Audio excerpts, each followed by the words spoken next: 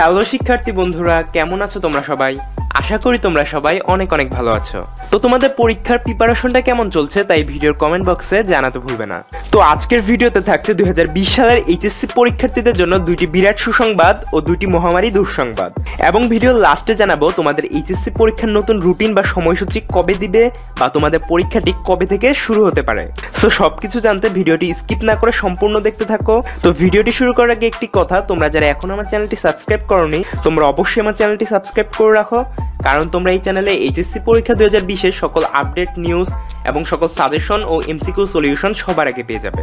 So first of all সুসংবাদ দিয়েই শুরু করা যাক। তোমরা তো জানোই তোমাদের এইচএসসি পরীক্ষা শেষ হওয়ার 90 দিনের মধ্যে তোমাদের পরীক্ষার রেজাল্টটা পাবলিশ করা হয়, কিন্তু এবার করোনা ভাইরাসের জন্য বোর্ড থেকে জানানো হয়েছে যে তোমাদের পরীক্ষাটা যখনই শেষ হবে তার ঠিক 40 থেকে 45 দিনের মধ্যে তোমাদের রেজাল্টটা পাবলিশ করা হবে। তো তোমাদের পরীক্ষার রেজাল্টটা যেহেতু এবার তাড়াতাড়ি প্রকাশ করা হবে, তো এটি তোমাদের জন্য একটি সুসংবাদ। তাছাড়া তোমাদের জন্য আরেকটি মহা সুসংবাদ হচ্ছে, এবার যদি তোমরা কোনো পরীক্ষা অনেক খারাপও দাও তাহলেও তোমাদের পাশ করার সম্ভাবনা অনেক বেশি থাকবে, কারণ তোমরা জানো যে একজন টিচারকে 300 খাতা দেওয়া হয় এবং তাকে 1 মাসের সময় দেওয়া হয় এই খাতা দেখার জন্য। তাই তিনি যদি প্রতিদিন 20টি করে খাতাও খুব ভালোভাবে দেখেন তাহলেও তার প্রায় 12 থেকে 14 ঘন্টা লেগে যাবে সেই 20টি খাতা ভালোভাবে দেখতে।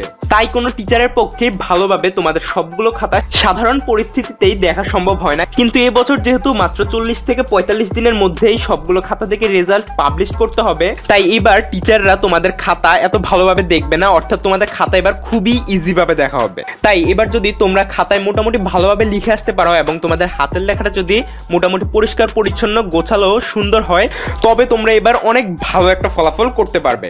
তো এইটি ছিল তোমাদের জন্য সবচাইতে বড় সুসংবাদ। তো এই খুশিতে তোমরা এই ভিডিওতে একটি লাইক অবশ্যই দিয়ে দিবে। তো এবার আসা যাক তোমাদের দুঃসংবাদে। তো তোমাদের জন্য প্রথম যে দুঃসংবাদটি রয়েছে সেটি হচ্ছে, এবার যেহেতু তোমাদের রেজাল্টটা তাড়াতাড়ি পাবলিশ করা হবে, তাই তোমরা ইউনিভার্সিটি অ্যাডমিশনের প্রিপারেশনের জন্য অন্যান্য বছরগুলোর মতো এত সময় পাবে না। তোমরা তো জানোই এইচএসসির চেয়েও বড় চ্যালেঞ্জ হচ্ছে ভালো একটা ইউনিভার্সিটিতে চান্স পাওয়া।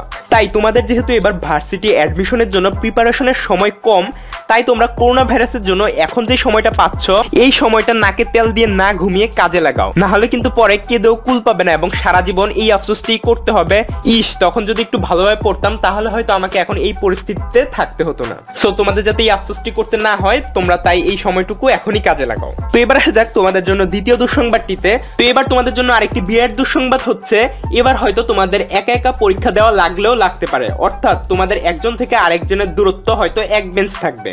সো তোমরা এবার হয়তো একজন আরেকজনের তেমন একটা সহায়তা নিতে পারবে না।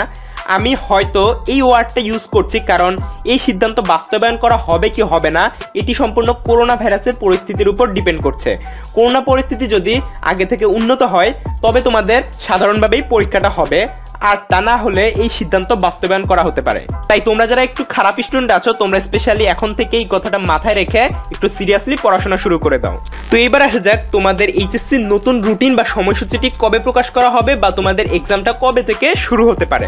তো কিছুদিন আগে বোর্ড থেকে জানানো হয়েছিল যে এপ্রিলের ফার্স্ট উইকে তোমাদের পরীক্ষার নতুন সময়সূচিটি জানানো হবে, কিন্তু হঠাৎ করে আবার সকল শিক্ষা প্রতিষ্ঠান 9 তারিখ পর্যন্ত বন্ধ ঘোষণা করায় এপ্রিলের ফার্স্ট উইকেও হয়তো তোমাদের নতুন সময়সূচিটি ঘোষণা করা হবে না, তবে এপ্রিলের দ্বিতীয় সপ্তাহে তোমাদের সময়সূচিটি প্রকাশ করা হতে পারে।